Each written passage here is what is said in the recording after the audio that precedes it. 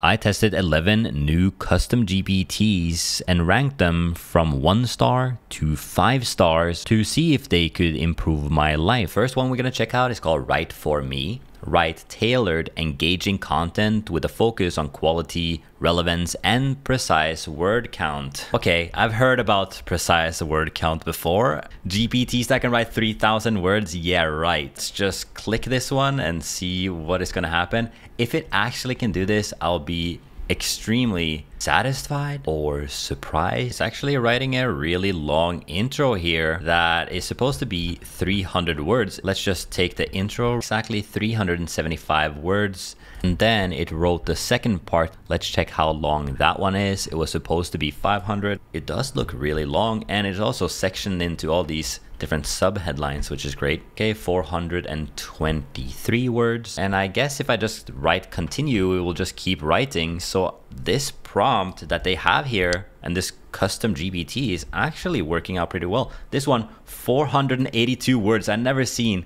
anybody come close to hitting that amount of words. As you can see, 500 words was what we aimed for. So I actually believe that I would use this if I would write a longer piece. And remember that we are ranking them versus just normal ChatGPT. I'm confident giving it an A. The second we're gonna take a look at is called Logo by logosgpts.cn. Senior brand logo design expert, 20-year of brand logo design experience, designer material feeding training. Did you use ChatGPT to write this? Okay, let's try to be creative with the logo here.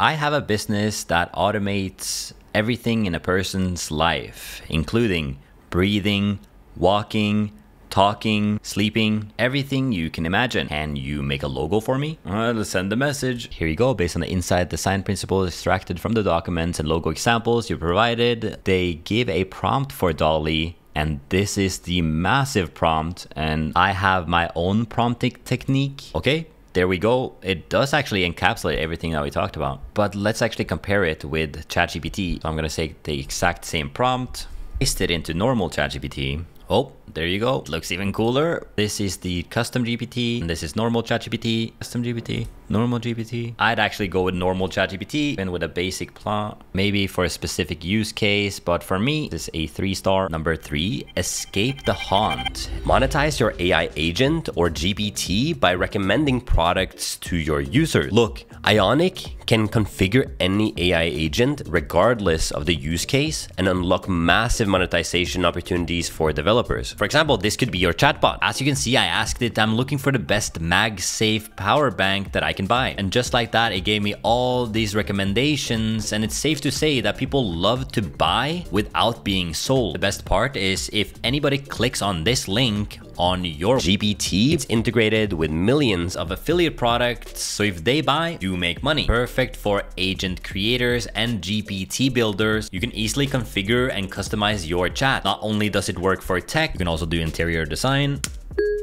What about a nice dad chair recliner? Let's see what it says. Look at this, 5 different dad chairs. Do you want any of them? Jeez, I love this one. It's free for you to use because they use a rev share split model. So go to Ionic in the link in the description to start monetizing your AI agents and GPTs. Thanks to Ionic for sponsoring this section of the video. Number 3, escape the haunt. A text-based haunted hotel escape adventure by Matthew Slich. I think I actually seen this guy on X. Yep, the guy is a good follow. Just try the quick start here. Explore the spooky hotel. Your journey starts now. The goal is to solve the mystery of the haunted hotel and find the secret key to escape. Remember, there are monsters and traps that could harm you. And you start with 100 health, no weapons, just your clothes. Every action could lead you closer to escape or danger. What do you want to do next? Personally, I really like things or games like this. There was another one called something Pirate Adventure from Peter, Nomad List. And if you want to actually see me complete this entire game, comment down below Haunted House. It seems like other people have given it 4/4 stars on 1K plus ratings. This is way better than ChatGPT itself because you would have to write this mega prompt in order to make this game. Let's make it the first S. Fourth one we're going to check out is called the Stoic Council. Chat with the Stoics, Marcus Aurelius, Seneca, and Epictetus. If you don't know, Marcus Aurelius was one of the most famous Roman emperors. And people to this day come back to him for his lessons that he learned and shared in his book Meditations that was written 2000 years ago. Let me ask it a kind of complex modern question, right? I am a YouTuber that wants to get to 1 million subscribers. Even though I love making YouTube videos, sometimes I procrastinate. What would you recommend? As you can see, Epictetus is saying, the journey towards 1 million subscribers, you are encountering one of the greatest challenges that individuals face at some points, the struggle between desire and action, between aspiration and motivation. This is a common human condition where even though one might love their craft or goal, the day-to-day efforts to achieve it can sometimes feel overwhelming. This is where the wisdom of Stoicism can illuminate the path. A lot more detailed than ChatGPT. Usually it would just say bullet point 1, 2, 3, 4, 5 and some generic answer. Also gives a practical technique from Stoic philosophy, as well as a quote here from the book Epictetus Discourses. The essence here is not to see your goal as distant, daunting peak, but as a series of steps, each within your power to climb. Your struggle is not with the 1 million subscribers, but with what you choose to do today, in this moment, to move towards that goal. For me, this is easily a 5-star, mainly because I can use the principles of Stoicism instead of using, I don't know what principles ChatGPT is under right now. At least for me, it turns everything a little bit more personal, a little bit more specific, and it's a great lens to view the world through. The 5th one that we're going to check out is called Browser Pro. I haven't checked out one of these browser ones in a bit, and it says it provides 3x accurate responses, read any links, PDF, videos, etc. You can even create 10 plus types like mind maps, spreadsheets, and search derived contents. Let's see. Can you search on YouTube and give me the top 3 ranking videos for the search keyword ChatGPT? I'm gonna click on start. There you go. Why and when you should use Claude 3 over ChatGPT. Hey, I just made a video about that. Claude 3, another large language model. Hey, shout out to Igor. Hey, that actually worked really well. Read back to you the messages. Amazing, Matt Wolf 4 days ago. I am actually pretty impressed. You wouldn't be getting this good of a result. Normal ChatGPT. What about, can you find me the top 3 most recent articles about AI on TechCrunch? Okay, let's see. Here we go. Anti-AI sentiment gets big applause at South by Southwest 2024 as movie maker dubs AI cheerleading as terrifying bullshit. Okay, we got 3 really good links, and I really like how they're summarized right here in the chat for us, and also if they are the most recent. So you see that is today, really good. That is yesterday, does seem like it is very recent. Like this, bring face and voice cloning to any app. How come these guys look cloned?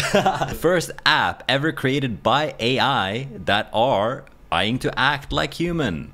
That's gonna happen in the future for sure. Hey, on the 2 tests that I did, I was pleasantly surprised. And I know that if I would do this on normal ChatGPT, I wouldn't get this detailed of an answer. I think this fits well into a A tier or 4 stars. The next one we're gonna check is one of the ones that are on programming, Python. I always kind of find it hard to test these, right? How do I really know if it's better than normal ChatGPT? Well, I guess we should just test, right? A normal test is the snake game. Today we're gonna change it up, baby. Can you code a habit tracker for me? It should have 5 slots horizontally where I can write what my habit should be. And to the right of it, there should be checkboxes that I can tick off every day.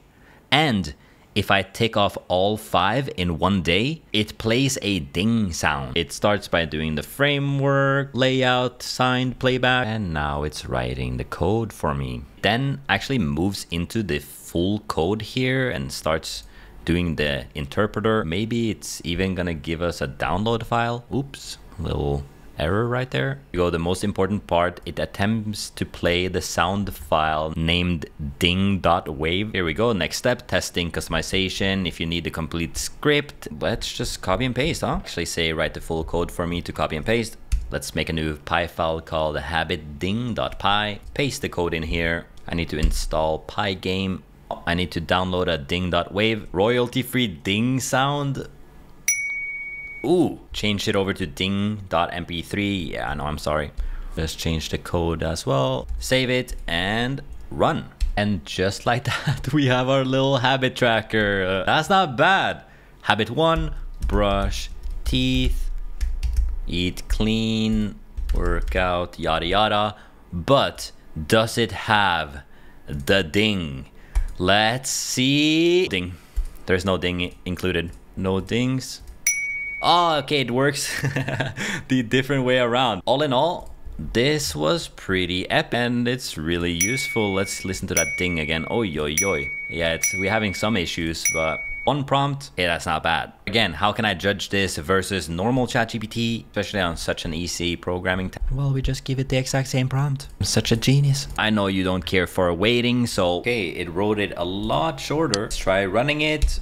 It's like play sound. Need to install, and let's try again. Still having issue. Couldn't actually download the play sound. Let's try again. It's not gonna work. I'm not gonna try to fix this. That might be my computer or my skills. I'm far from a programmer. Also tested some other custom GPTs based around programming, and they usually perform really well. So this one, to me, 5 stars. The next one is image to text to image. So this one analyzes photos, describes them, and then generates new images. So I kind of wanted to test out on this photo here that I did yesterday. This is the thumbnail I made. Let me just show you real quick. Basically me holding my hands up, and I mean, it's kind of hard to create, and I'm gonna prompt it, create a new image from this photo. It seems like it starts by kind of describing large hands.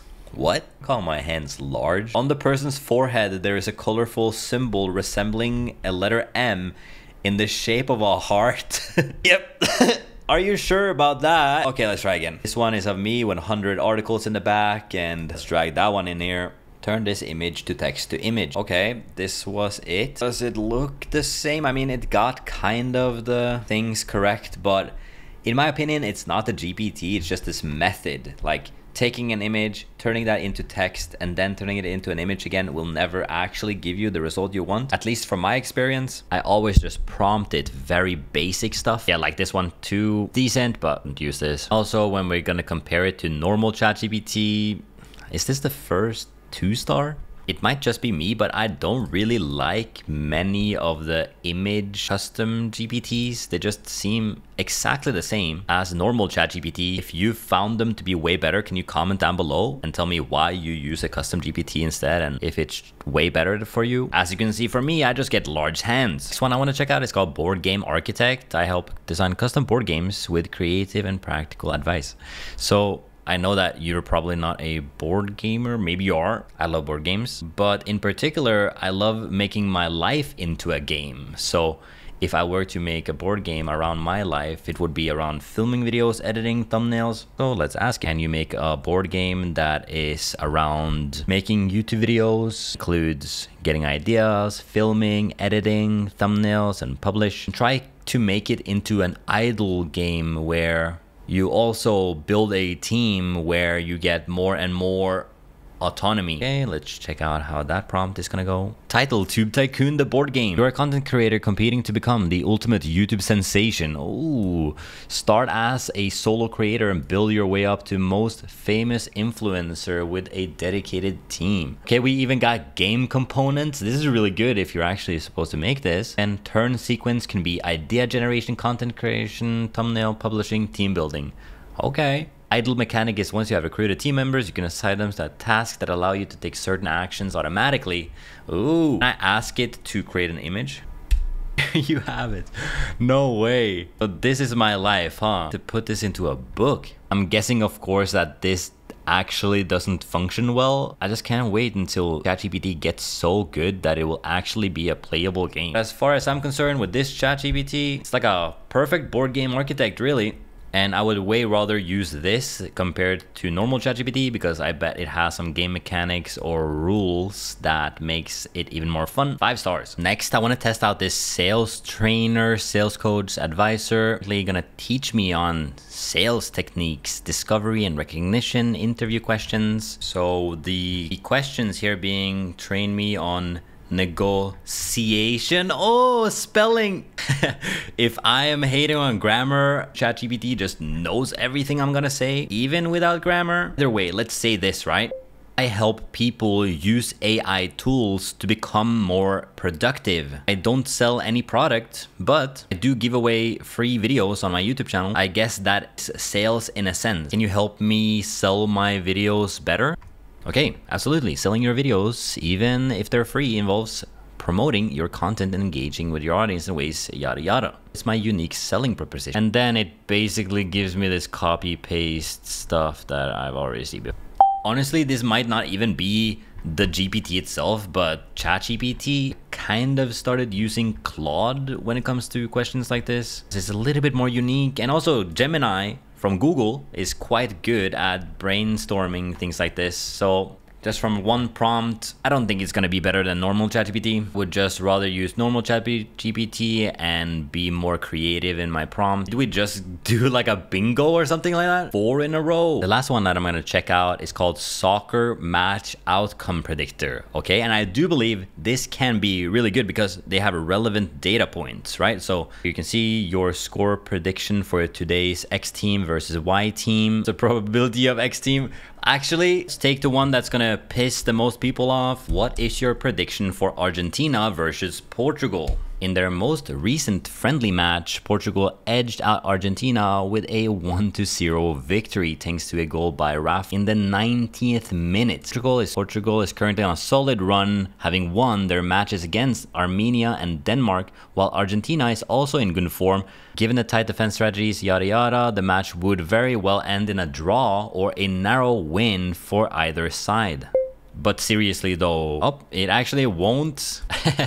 It won't give me a straight answer percent-wise. It actually give it a 50-50 chance. Let's do Liverpool versus Chelsea. Actually, if you are a football fan, it seems pretty fun to talk about the match with it. It's so knowledgeable. It's giving a lot of different sources and actually giving it a lot of good points here. So how do I actually rank this based on usability? It feels a lot better than ChatGPT, but of course it's predicting, so all predictions are hard. I'm gonna put it in a 4-star. Did I miss any of your favorite GPTs? Drop them in the comments below. I really love making videos like this, but I don't want to make too many. Only the ones that I think are new and interesting. Subscribe to the channel for that. All my links in the description, and I'll see you in the next video.